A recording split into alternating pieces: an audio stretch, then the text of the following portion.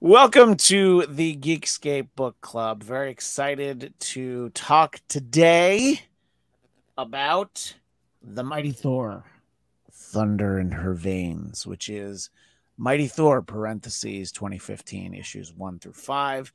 As always, I am Christian Bladt, back for the attack, the one, the only, Michael Shirley. Hey, you guys. And excited. down low, on the down low, is the one, the only Count Eric Connor. For our visual audience, listed as Bro Jane Foster. Hello, gentlemen. Right. How appropriate that when we talk about the Mighty Thor, derisively referred to within these pages as Lady Thor, or, quote, a girl with a hammer. We only have men assembled to discuss this, but we will do our best to navigate these stories and share our thoughts with all of you. I have asked neither of these gentlemen what they thought of this story, and just a quick refresher for anybody who's catching our show for the first time. The concept of the Geekscape Book Club is that these are stories that are very well known, in many cases known for decades. This one not quite that long, and we've just never read for whatever reason. So we read them for the first time and then we discuss them with all of you. So this is the Aaron Dauterman Mighty Thor issues 1 through 5 from 2015. Michael, I want to know, what did you think of the story? And if you would like, you can start with the art, because I know how important that is to you. Well, when you said that you wanted to do this one, I said immediately, I want to do this one for sure, because I just love Russell Dauterman's art so much. So I was intrigued to see what he would do with a more fantastical kind of world like Asgard. And it was a really, really, to me, like a visually right up my alley, like what I like right now in comic books. And the story, I'm not a huge fan of like Lord of the Rings and like, you know, like that, and like Game of Thrones and stuff. Like, I'm not really into like all that, but yeah, something that I derisively just lump together when I just say, yeah, I'm just not really that into Hobbit shit. You know, it's just my thing. Yeah. And it's just not my thing. But, yeah, it really isn't mine either, but I love Thor. So, yeah. And I love Russell Dauterman. So I thought, let's give this a go. And I enjoyed it. I don't know that I would read on. I'm not sure. But I really did enjoy these 5 issues. Yeah. Well, you know, it sort of ends, like the cliffhanger part is that the Odinson Thor that we all know is being held captive. And there is a part of me that's like, I'd kind of like to see him get inserted into all this and see how that goes. But Eric, I would like to ask you your thoughts on the Mighty Thor, Thunder in Her Veins, which I believe is something that you try to describe about an act with your wife, but she has no longer let you refer to it as Thunder in Her Veins. It's now just a tropical storm at best, and it's probably going to be downgraded from that. Nope, she just texted me. It's a tropical depression. They are better than a desert. Fair. I had kind of a mixed reaction to this, because Thor was definitely one for me growing up, like, you know, reading Marvel comics. I didn't really seek out Thor very much. I think that was the same with you, right, Christian? Like, you weren't. Yeah, I read a lot of the Walt Simonson run and continued on. Actually, there's a Tom DeFalco, Ron Friends stretch, but the Walt Simonson one I thought was so inventive with like Beta Ray Bill. And my all-time favorite Thor story, which I talk about many times on some of the other shows that I do, Frog Thor, or also Oh, known yeah, as yeah. Throg. When he gets turned into a frog, I'm just like, I love every minute of it. Oh yeah, no, I'm here all day because- long for Throg. for Throg, yeah. And you know, and Jane Foster, I mean, the storyline of her being sick and you know becoming Thor as like her last hurrah. There's some really great lines in there, and in fact, the more personal it was, the better for me it was as a read. But like similar to Michael, like I really, or yourself apparently, I'm really not into Hobbit shit either. I love Lord of the Rings. My honeymoon was in New Zealand actually, right when the third one was coming out, and so like, I mean, those are amazing, but I don't really seek out fantasy. I didn't really do it as a reader. I didn't really do it with my comic books, you know, and so for this, it leads you know hard into the fantasy, the god stuff, which can work at times. I love the artwork on this. I was really, it definitely visually was so fun to kind of, I mean, I was on my Kindle with it, but to flip through it all was a real treat. So I'm glad I read it. I did feel like I kind of jumped into something where they didn't really set up the sides. It's a Civil War kind of story, which I thought was really interesting, but I felt like I was almost in some ways ill-equipped to feel the ramifications of the Civil War within Asgard. But I mean, it was an enjoyable read. I'm glad you recommended this one, but it wasn't. It didn't draw me in as much as our other books have over the past couple months. No, and yeah, I think that Thor is always somewhat inaccessible, and I think in more recent times, as the movies have figured out the right tone, you know, the series has sort of been able to reflect that. About 2.5 years ago, you know, there have been like, I don't know, 5 Thor #1s in the last decade because they keep resetting it. And all kinds of names for it. Yeah, like the most Thor, recent the one Thor. started with Donny Cates, and Thor ended up being the Herald of Galactus. And it was the first time I'd read any Thor stories in, I don't know, maybe 20 years, at least 15. And something about it really just connected with me. And I was like, oh, they've kind of figured him out a lot better. You know, look, the way that he talks can be enough to make you just, you know, and Jane didn't really talk that way. She did it in the first issue, and then she didn't really talk like that again, which I found surprising. You know, it was almost like an editorial decision. Is like she has to stop talking. You know, like the Halle Berry school of accents, as we call it around here, right? Also known as the Kevin Costner school of accents. You know, but same difference. What film was that? Robin Hood, Prince of Thieves. He's British in 3 scenes, and that's it. And the rest of it, you think he's a Chicagoland dock worker. But in any case, you know, and I think that, you know, having a new Thor, having it be Jane Foster, I think made it a little bit more accessible because you still have all the Asgard stuff. But I mean, this isn't like when she became Thor. Like that had already happened prior to this. Mm-hmm. So, you know, in fact, as I was determining what to read, I settled on this one because the cancer storyline seemed to be in the forefront. And that's what I think was most clearly reflected in Thor: Love and Thunder, which is now available on Disney Plus. Have you had a chance to watch it yet, Michael, or not yet? Yes, I watched it. Wow. A day or sometime two in the last few days. So what did you think of the movie? And did you watch the movie after you read this or before you read this? Before. Okay. I watched this before I read this. Yeah.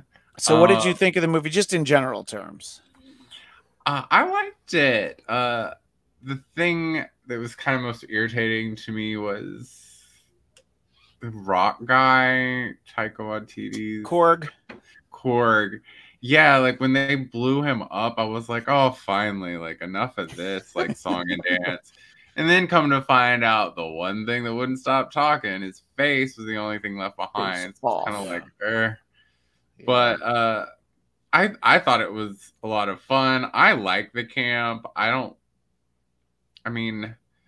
I don't like when the comic books are just strictly so serious and you don't get like kind of a funny series every once in a while. So I thought it was needed. Like, I think that it's important to show like all different aspects of the Marvel universe, and a lot of it's campy, and especially in the older days. And this, you know, kind of harkens to that. But well, I think that there's a reason that why both you and I like Excalibur as much as we do. I'm talking about the original late 80s run, the very silly tongue-in-cheek era of it. And Eric and I at one point we felt like we were in the minority on Thor Love and Thunder because we liked it. As Thor says in the movie, it's a classic Thor adventure. Don't think too much about it, just have fun. Although I did get a message from a friend who was watching it for the first time last night. He's like, yeah, I'm 20 minutes in and I think I'm on Gore the God Killer side. I'm like, you know what? He's kind of like Thanos in the way that, like, up until a point, you're like, you're making sense. You're making sense. You're making sense. Whoa, hold on, too much. You know? So as all good villains, you know, they usually start with a point and you go like, huh, it's starting to make some sense. But I thought that movie was fun. I think that this is able to really kind of, you know, having the book be from Jane's point of view, I think really helps amplify that theme and just, you know, her dealing with the cancer. And, you know, I think that one of the things I thought, and you tell me if you agree, Eric, is it just made you realize what a good job they did in the film of you know, the contrast between Thor Natalie Portman and cancer-ridden Jane Natalie Portman, and we really get to see that. You know, obviously it's much easier to do in a comic, but the contrast, I think, it just reminded me of how much they did in the movie. What did you think as you read this, Eric? You know, I think because the comic has a, you know, a little more luxury in terms of like getting us into her head. You know, I actually found the stuff involving her, be it chemo, or I guess it was chemotherapy that she had, not radiation per se. But I found that really powerful, and in ways that the movie didn't necessarily go as far down that road. Like, she, even at those early scenes, you know, she looked like Natalie Portman. She looked better than most of the universe, you know, even when she's sitting there getting chemo. But I mean, towards the end of the film, we saw her more look sickly, but those early scenes made chemo seem like, you know, it's okay. And it's not. It's horrible. And I thought the comic book reflected that really smartly. And the description of like what it felt like, the, you know, the veins in her veins, and it was cold and hot. And I found that writing to be really effective in ways that I don't think would have worked in the movie anyway, because then it would have gotten a little treachy, a little melodramatic. So I think the movie smartly did what it had to do, but the comic wasn't afraid to start on a pretty dramatic note, actually. So I actually found both worked. One far more grounded, weirdly enough, than the other, and the one that's more grounded is the comic book, weirdly enough. You know, often you would think it'd be the other way around. Yeah. Also, you know, a character obviously present in this book that could not be present in the movie, much to the relief of Michael Shirley, is Loki. And Michael, for those that don't know, not a fan of Tom Hiddleston Loki. You are definitely in it on an island all of your own in that respect, but you rule that island. You're very happy on that island, and you will continue to live on that island until the rest of your days. But Loki in the book, I'm wondering, what did you think of this iteration of Loki? A sort of, you know, proudly return to villainy Loki, trying to impress his frost giant daddy Loki. What did you think of this specific Loki? I thought that they modeled this Loki exactly after Tom Hiddleston's portrayal of Loki, so that's pretty much all I think about that. Exactly what I thought, and I wondered if you felt the same way, if you felt like you know, there was the section with like all the many different Lokis, which that reminded me, of course, of the TV series on Disney Plus. But one of those Lokis, I'm like, yeah, that's the Loki I used to read comics with, you know. not the Tom Hiddleston. Let's just call him Loki Suave, I think is really the look that they're going for. I'm all for like leotard Loki. Yeah. Yeah. I look, I am too. What did you think, Eric? Well, one, I was focusing a lot on his facial hair. I don't know if you all had that experience too. A little bit. I had a lot of questions about it. It was very detailed and a very, kind of, that was like my like high school facial hair. It looks like someone drew it with a squiggle wiggle. Hey, I'm here for the props. I'm always here for prop comedy. So, yes, we are the Carrot Top of Geekscape, and I say that for a specific reason, Michael. I love Carrot Top. He loves Carrot Top. Yeah. Oh, as you should. Call me Carrot Top. Call me.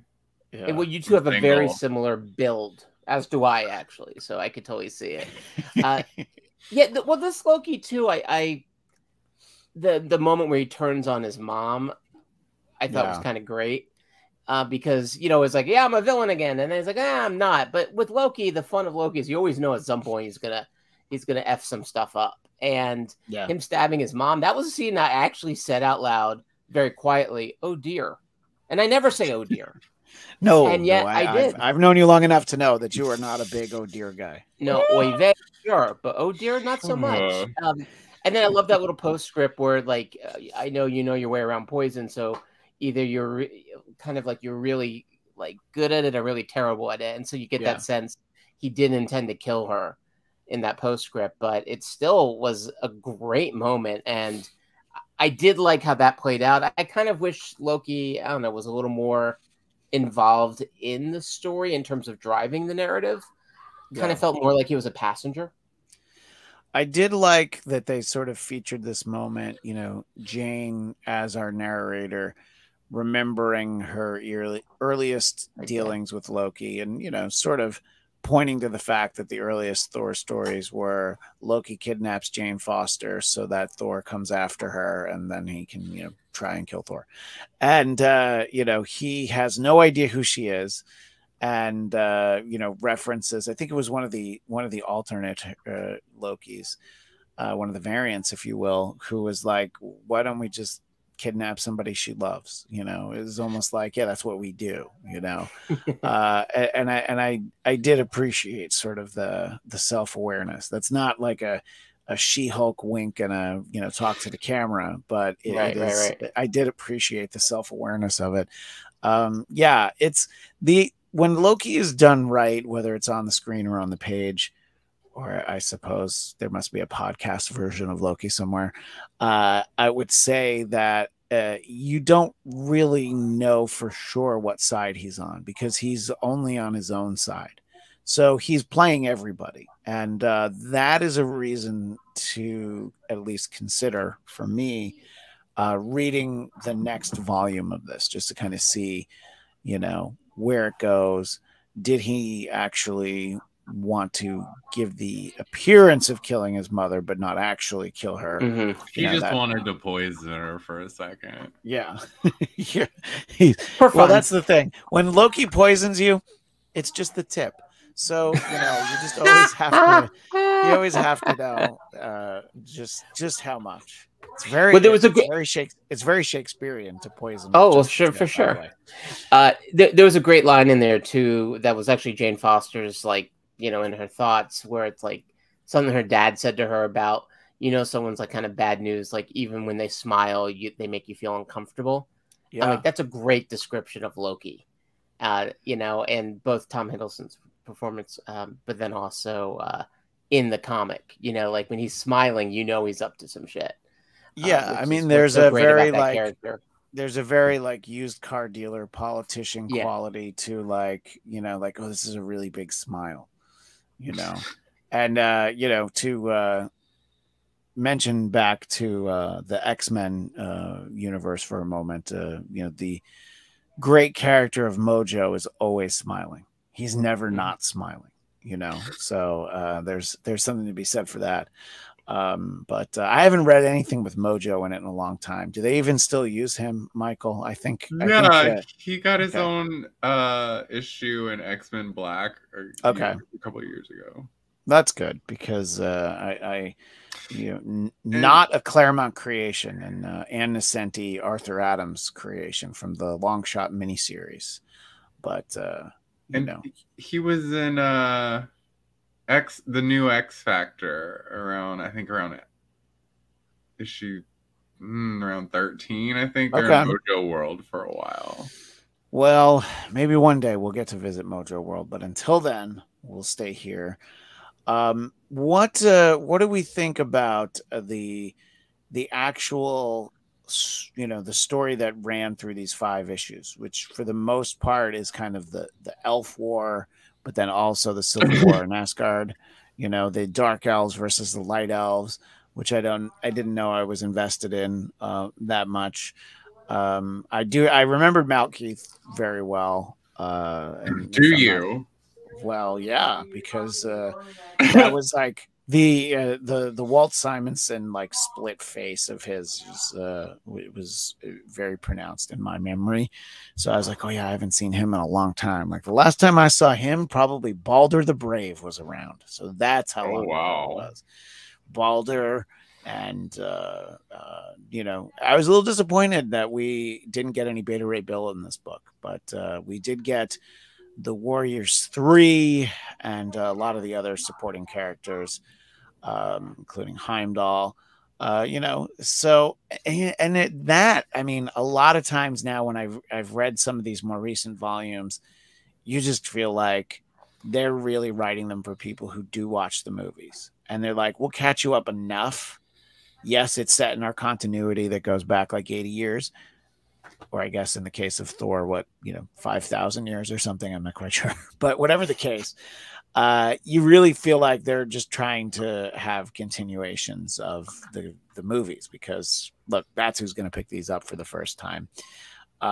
Did you find, you were kind of saying that you felt like this Loki was really the Tom Hiddleston Loki.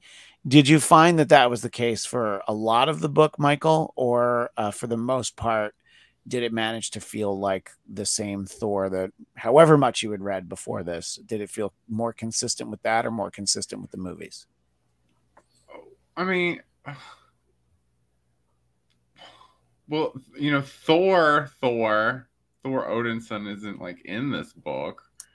But I read the first issue a few days ago, and then I finished them up this morning, and I just watched the movie. It seems like they took a lot from this book for the movie. Along with it, this weird, like, kind of not really explained, like, how Jane is so, like, quickly wrapped up into this Asgardian society.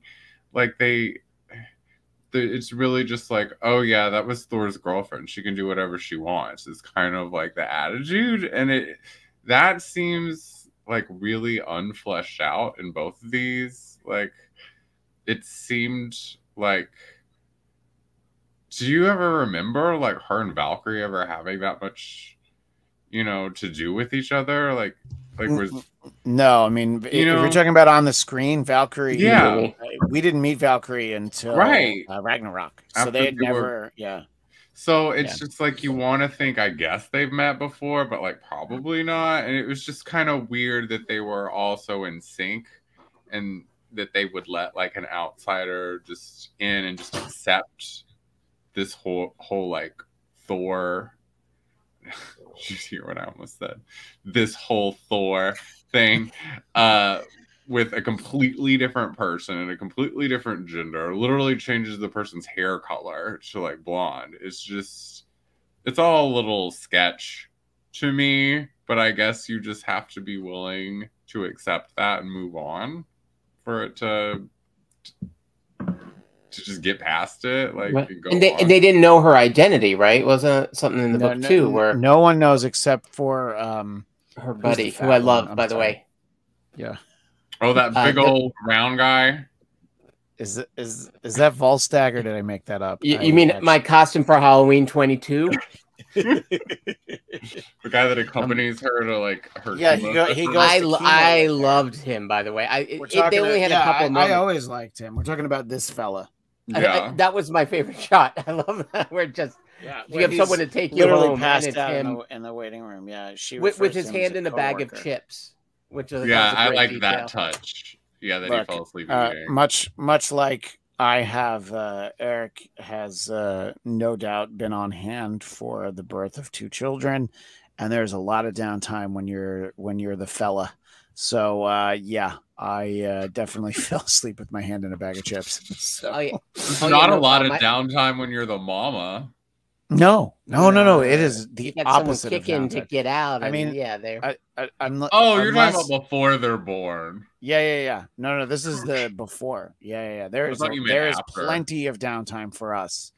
And Lauren made sure to get a bunch of pictures of me asleep, like during those days. Like it was hysterical. Like anytime I nodded off, like she grabbed a camera and made sure that was part of the album. It was me just like totally out. But I was awake when both arrived, so I had that going for me. What about when they were made? One of them for certain. The other one, maybe. He may not have even been in the house. Milkman! I think I sent her a letter, and that was all it took. I'm not good. Snail mail, mind you. Of course. But yeah, I appreciate the supporting cast. I mean, they are so well defined, and I don't know. I mean, I think it would be interesting to have read this when it first came out, because they would have had 2 Thor movies by then, I guess, because Dark World would have come out before 2015. So I don't know. It would have been interesting to see how it would have felt at that point, but. Also, some of this stuff is clearly so referred back to. But in general, I mean, I'd say at face value, I enjoyed this book. I am intrigued a little bit about where it goes, but I may not actually go through the process. Like some of those other ones, like Doctor Strange, I kept reading. We did Ms. Marvel. Partially, I kept reading because I wanted to get to the issue with Wolverine when we did Ms. Marvel last month. But how many issues did you read? I read like 9. Wolverine, like we did, I think we did 1 to 5 with Ms. Marvel, and Wolverine was in like issue 7. So I was always going at least that far because I had seen the cover, and look, I talked about it last month, but that is, I think, a Logan I always enjoy reading, the one with sort of like the young superpowered individual that he takes under his very wise wing, the Jubilee, Kitty Pryde, Katie Power sort of role that he's a really good dad to everybody except X-23, but that's neither here nor so I would say that somebody who did enjoy the movie, this would be a good series to read. Would you recommend this to? You're saying yes, Michael. Yeah, for sure. Yeah. And Eric, would you say the same? Whether somebody did or didn't like the movie, I suppose. Yeah. Because I know our friend Kate did not like that movie, but I feel like, well, then just read this. I think you'd probably enjoy it. Eric, there's enough here to. Go ahead. Yeah. Well, I was gonna say there's enough here to recommend. I mean, I don't know if you guys found this, but I found it just really hard because the sort of setup, the world build, it seemed like it was a continuation of like another series. And I know like when they go back to number 1, oftentimes it's like a soft reboot, so to speak.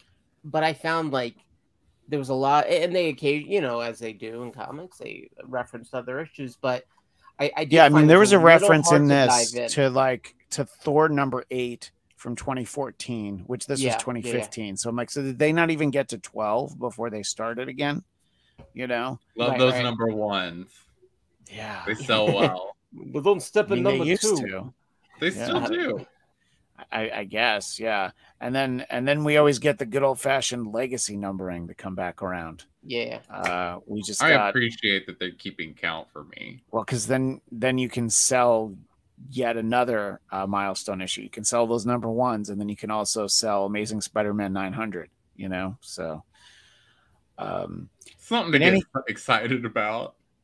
I don't know. I mean, the current Zeb Wells, John Romita Jr. run on Spidey, I think, is better than a lot that I had read recently. So I don't know. I enjoy those visuals for sure. But Eric, I know you sent me an avalanche of images that I want to share for our visual audience. But don't worry, audio listeners, we'll describe them. Yes, we'll be painstakingly slow detail. Yeah, we'll be like FDR's fireside chats when the newspapers were all on strike, and he described. Yeah, and then in the next panel, little Abner says. So, what were some of the things? Do you want me to just cycle through them and then whatever? Listen, you're the DJ and the rapper. I'm just the guy who hangs out with this craft services. So. Earlier I was talking about Malkeith, and I do think that he is visually striking, and to show him on screen in a film might be easier said than done. But what was this image that you chose? Was it because of what he said or how he looked? So, well, first, I do love the design of him. So, you know, but I also love the idea of a villain so arch. Shall we drink a toast, my friends, to the pleasures of war? You know, that's like something like Mr. Burns might say. So it's just so like a mustache twirling, or I guess in his case, ear twirling villain. I thought he was. I liked him, but I don't think they used him enough. I mean, it was setting up what felt like, you know, the next series of issues more so than I thought he was going to be a bigger cog in the sort of engine of this story. But I did find like they sent him up. He seemed kind of interesting, and then I don't know if you guys felt this too. It just sort of like disappeared. Yeah, I mean, I think the fact that they shifted back to Asgard when they did, I'm like, when he, you know, tricks the queen into marrying him, or really that's all the Enchantress. I was just like, oh no, now I care about that story, you know. But I guess when you're publishing an ongoing monthly book, I guess that's the way to do it. What do you think, Michael? Do you feel like they underutilized him, or was it just the right amount and you wanted to get back to Asgard? Well, this isn't a Malkeith story or whatever. It's like, you know, in the credits to be like with Malkeith. I honestly got into it when Enchantress came in, and that was like a really splendid surprise, because I've always really had kind of an affinity for that character and really would love to see her introduced through Thor, but I'd love to see her on the big screen with like versus Wanda, or like with the Wanda. I just think that's a really fun character. But I did like how easily he tricked them. Yeah, it's just like a little too comic book perfect. But I wasn't like hugely invested in him, I guess. Oh, I did like his wedding vows, though. That was something I sent you, because it reminded me of the greatest wedding vows ever, Ming the Merciless from Flash Gordon. Short and sweet. Yeah, throw her in the dungeon. I do have the wedding vows, but that was a honeymoon.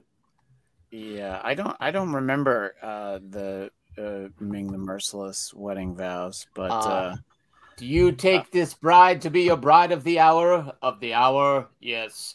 Do you promise not to blast her off into space until such time as you may grow weary of her? Certainly. That's the best. I try to work that into my wedding, but you know, I wanted to actually get married, and that was kind of a deal breaker. So. Yeah. So what he says in this book is, war waits for no elf, as they say. So let us skip to the most important part. I do, with all my blackened heart. But then, of course, she's like, I do too. I do, you know, and I know that for you, Eric, you appreciated the vows, but perhaps just as much appreciated the realization of what she had done. And I believe that it reminded you of a night in particular that A you night shared. 19 years ago at a temple in Delaware. Yes. God, what have I done? No. Yeah, she's going on. And then of course he's like, a toast, my dear friends. So you with the gang from that you knew from Newark, Delaware, of course, were all circling around you. And by the way, I envision your gang basically being the same composition as the gang from It's Always Sunny in Philadelphia, because I feel like everyone from that part of the country has the same group of friends, basically. Well, really, you just had Charlie. I don't think you actually had anybody else. I had like 7 Charlies, and that's it. Any group of Philly guys I know, there are like 7 Charlies. That's pretty much it. There are 0 Ds and like a half a Dennis. But anyway, yeah, I did find that to be entertaining. And I'm like, well, they're going to have to sort that out at some point, aren't they? And like, is Jane going to go like rush off and try and fix that? Or is that one of those ones where like, 2 years later, they're like, oh yeah, remember that? Oh, we should really do something. She's about still in the dungeon. Yeah. No, exactly. So I don't know. But I found those all to be high points, though. I enjoyed, I don't know. I enjoyed some of those visuals. There is some comedy, which I think is something we've come to expect from the Thor, whether he be mighty, he or she be mighty or otherwise. And, it's not a character that should be funny, but they have figured out the correct tone. One of the things that you sent to me, though, was sort of Jane taking on a few of the Hammer Guard, I believe. Now, this image that I'm sharing with our visual audience, was it because she says, "Gah"? Yes, that was really why? Yeah, I was like, I know you well enough. I'm like, I think it's probably because of it's all about the gog or the gag. There was a series of words in there that I don't think I've ever seen in a comic to indicate like sound of, I don't know, hammer being crushed against someone's skull. But this was one in a series where all of them, it's as if they ran out of every other word, or it was just really late at night and they're like, what about gag? They're like, could we put that in there? It's 2 a.m. I want to get home. So gag. Why not? Gag. Yeah. Like the cocoon and wadoom like stuff is that what you're talking about? You see that a lot in like new Batman comics. DC does a lot of kawakadoos and kadungadoo-dongs. I once saw, not spelled the way mine was, but on the 66 Batman show, once the sound effect was Blatt, but it was Blatt. But I took it. I'm like, that's me. I'm a Batman sound effect. and that's, look at you now. I know claims to fame are very fleeting at times. We were speaking about the Enchantress earlier, and so there's a very wordy passage where she's interacting with Malkeith. So was there something about this interaction, or was it what they were saying? What was this about? What was it about this for you, Eric? Let's see. Now it's funny. Now it's like I got to zoom myself. Which he's saying, your time will come, my dear Amora. I promise you. Which I guess, and she's weary of his promises, and very wordy. Some of these books. I guess Tom Orzechowski was unavailable for the lettering, and it was one too where this is where it would kind of lose me a bit too. Is like, join me in the Dark Council, where it was like, okay, like exposition 2 spoonfuls at a time. It's like, they, and I get it. With the comic, you have a panel, they're trying to keep the subplots going, but it was like some moments like that where I found myself like kind of wanting to get to the next panel, get back to the other story. It's like they're trying too hard to get so much in there in one panel, which when we did the George Perez Wonder Woman, there had been a lot of sort of those moments where you were like, "Ooh, there are going to be a lot of words here." But I mean, some of these visuals are great. You know, that's when I was like, I don't want to read this one. Yeah. Like, yeah. Yeah. Well, but I do like him saying, "I'm trying to run a war here, my dear."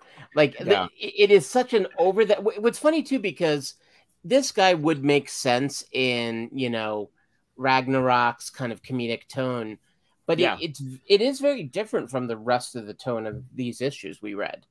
So I found like that subplot and that character, as enjoyable as I found him on, it did feel like it was just from such a different source as the rest of it. So I, you know, again, kind of as much as I like this, I just bumped up against a lot of it because the tonal shifts or just throwing too much plot at us, too much exposition all at once. So it wasn't as smooth as some of our other recent reads.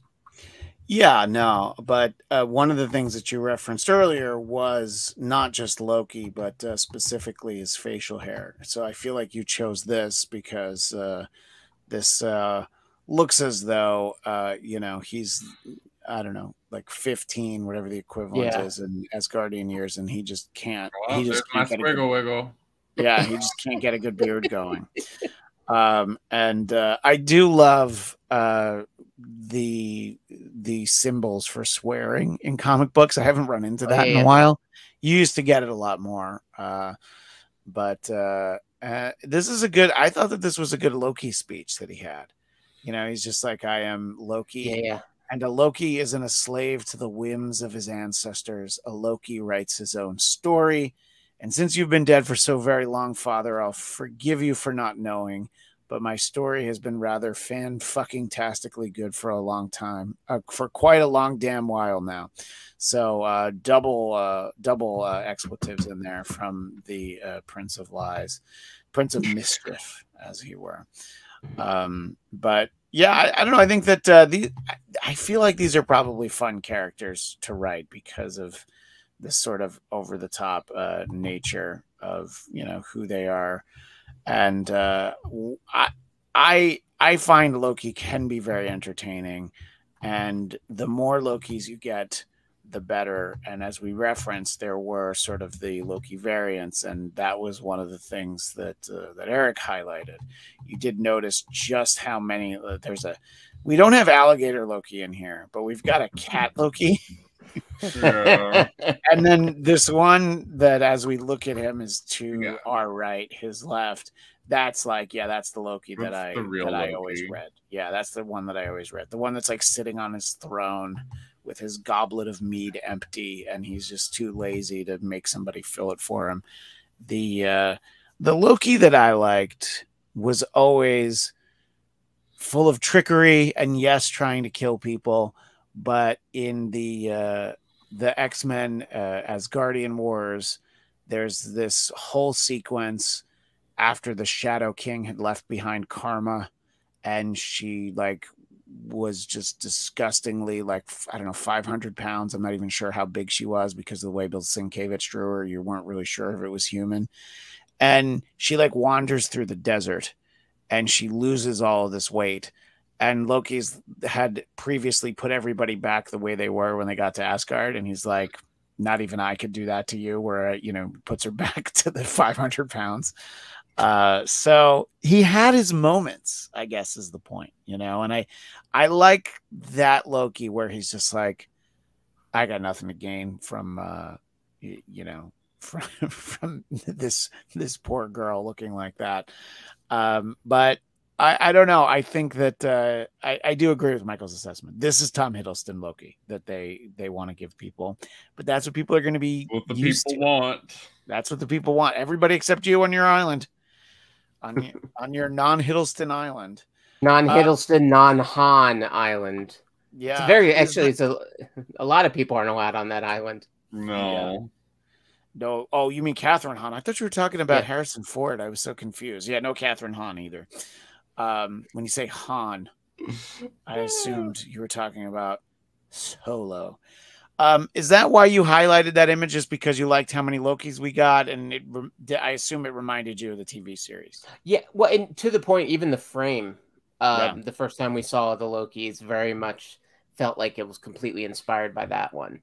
So yeah, I mean, it's fun kind of seeing how this comic book definitely, there are moments that felt like the Loki TV show grabbed a piece of a small piece, but a piece nonetheless. So yeah, it was cool. I mean, the idea that this series could inspire, the sort of whole spectrum of Thor stories we currently have, including, of course, Loki's, which I know makes Michael happy that we have Loki season 2.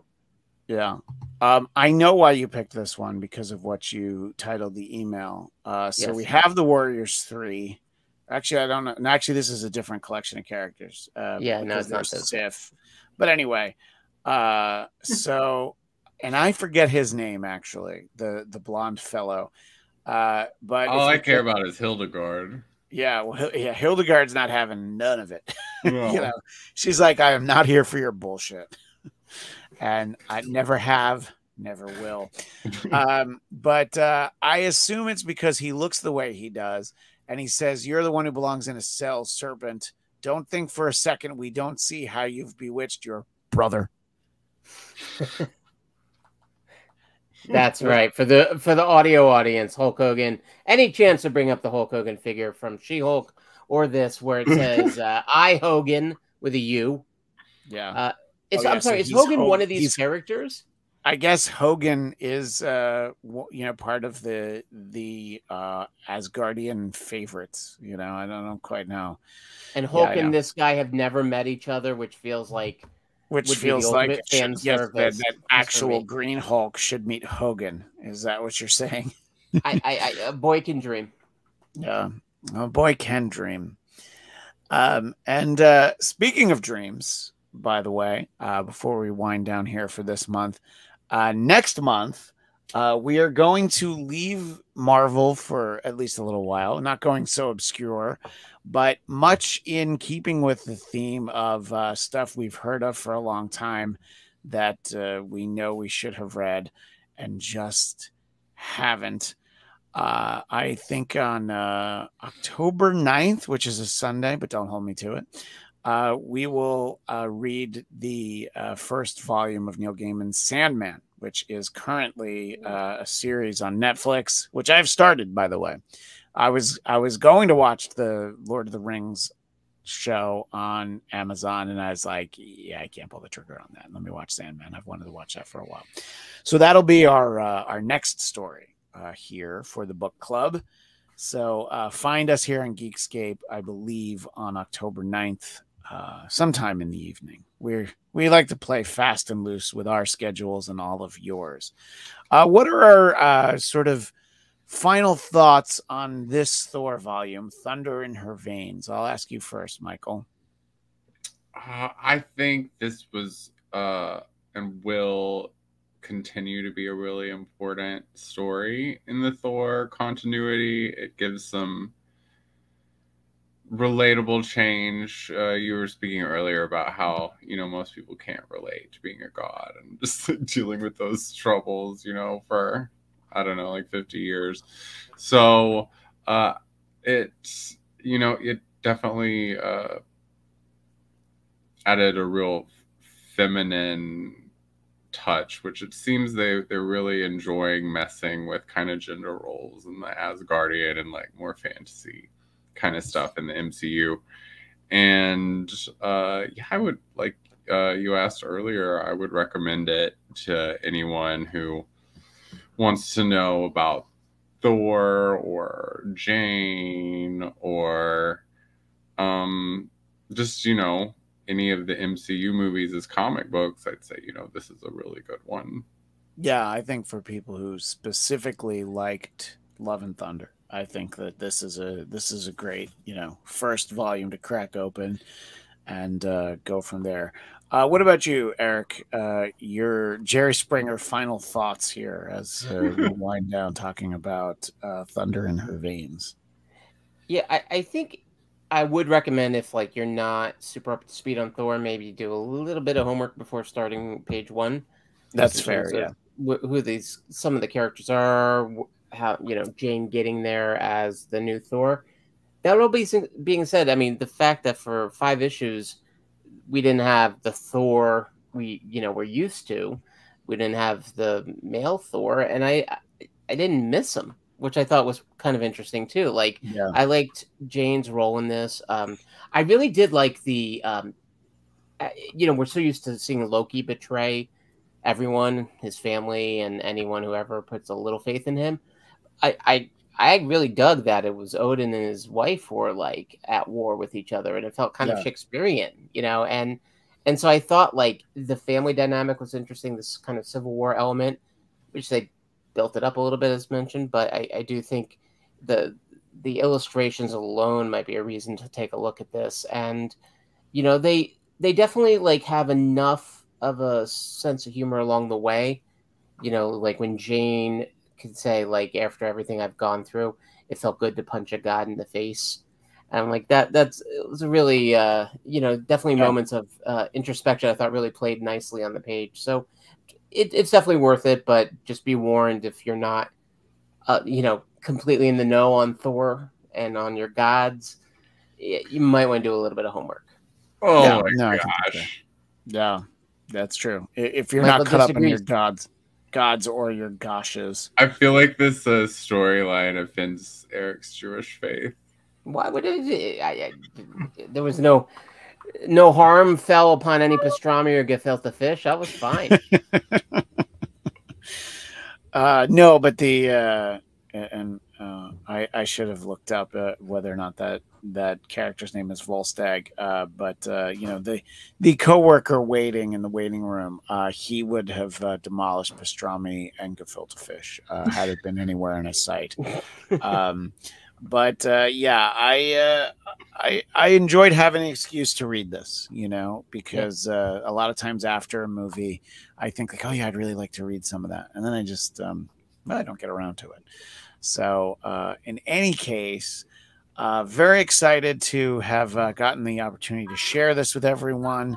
And as I said, we'll be back, I believe, October 9th, talking about Sandman. Until then, Eric, where can people find you? Yeah, come and visit me, Instagram or Twitter at Count Eric Connor. And Michael, you find me on Instagram at I Hate Michael Shirley, and on Twitter at Michael X Shirley. And you can always find me on Twitter and Instagram at ChristianDMZ. For those of you watching live or possibly the day after, tomorrow, September 12th, I'll be a guest on the main Geekscape podcast, giving my thoughts on the announcements we got out of D23, specifically the Marvel ones. Any Marvel announcements that we didn't get in terms of pretty much anything about the Fantastic Four. Matt Shackman's directing, and a cast of actors we still don't know. We will continue talking about that on the show that the three of us do over on my YouTube channel, the Blattcast, BLADTCAST, Thursdays, 11 a.m. Pacific, 2 p.m. Eastern, 1 p.m. Central, Michael. And we'll start off talking about that. But right now, we're also doing weekly reactions to She-Hulk. And yes, my friend who's a copyright lawyer will be joining us on Thursday as we talk about the lawsuit at the center of that episode. Also on the Blattcast, I did just celebrate our 500th episode where I spoke with John Lovitz for 2 hours. And recently, at the end of the week, we had 4 episodes last week. On the 4th episode, we did show some cameos that people had bought for us, including one purchased for me by Count Eric Connor. I almost called you Sir Eric Connor, but I suppose that's appropriate as we talk about Asgardian things. From Fred the Elephant Boy of the Howard Stern show, Whack Pack, but also a wonderful video montage he compiled along with my wife, who came up with some people to say nice things about me, which is exactly why Michael was not featured in it, because it was only people saying nice things about me. But you want me to send a video at like 3 a.m. That's all right. It's fine. I sent it was 3 a.m. I sent it to them a week before that as well. Well, I didn't see it until like that's not my fault. And Michael, though, you might have been the highlight, though. like Michael's image with his suggestion, by the way, comment redacted. Yes, under and the comment was his redacted. beautiful looking headshot. As two people who have received communication from Michael at 3 a.m, it is best that he did not record a video. But anyway, all of that can be found on the Blackcast YouTube channel, BLADTCIST. Subscribe to the audio version over there. Especially if you enjoy this kind of in-depth conversation. We do focus that on She-Hulk, and we continue to do that every week over there. But that's all the time we have for this month. We'll see you next month on an episode that will only be able to be called Enter Sandman. Goodbye, everybody. Goodbye.